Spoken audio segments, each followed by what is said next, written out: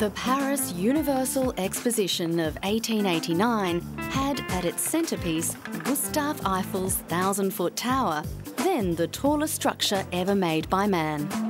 It reminded the world that the French capital was enjoying a golden age, a time that is often referred to as the Belle Epoque, or the beautiful era.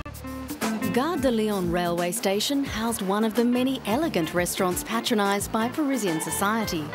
Le Train Bleu, or the Blue Train, overlooks the departure platform for trains travelling to the south of France. But why the Blue Train? The Blue Train, simply because it was the train going to the Riviera. It was the colour people saw when they woke up in the train in the morning and opened the windows.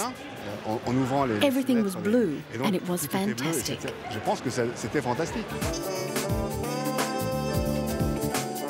After a long and detailed renovation, the Blue Train restaurant has been restored to its original grandeur. And how better to celebrate its centenary than with a special dinner for which the guests dressed in period costume to relive a golden age of affluence and artistic creativity. But while the spectacular interior of the restaurant can evoke memories of yesteryear, it's quite a different story behind the scenes. Feverish activity in the kitchen pays homage to the very best of modern French cuisine. Chef André Signoret feels it is a privilege to be working in such a significant environment. But at the same time, he welcomes the challenge of introducing 21st century gastronomy to the historic restaurant. The Blue Train has been in existence for 1 century. It has changed since then, of course. We prepare a more modern cuisine. It is a restaurant which is wonderful thanks to its decor, its regular clients. It is very lively, and we serve about 500 people per day.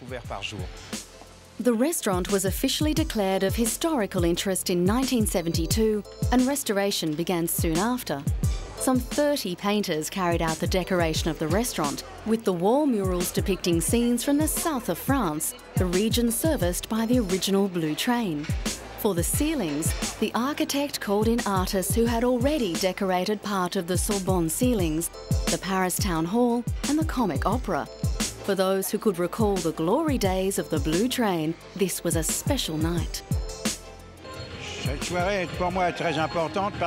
This evening is very important for me.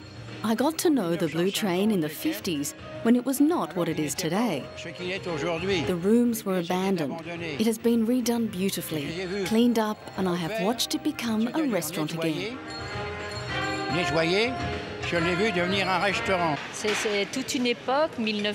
It brings to life the period around 1900, and I have a lot of affection and tenderness for that time. I love the style of those years, the clothes for men and women. It was superb, magnificent.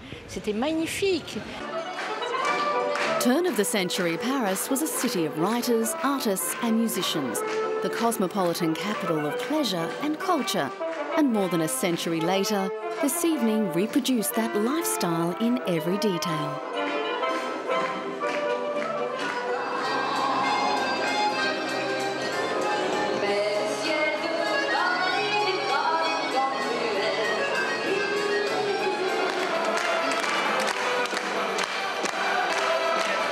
The centenary celebration ended with the entrance of a spectacular birthday cake, covered with candles and lit up with fireworks.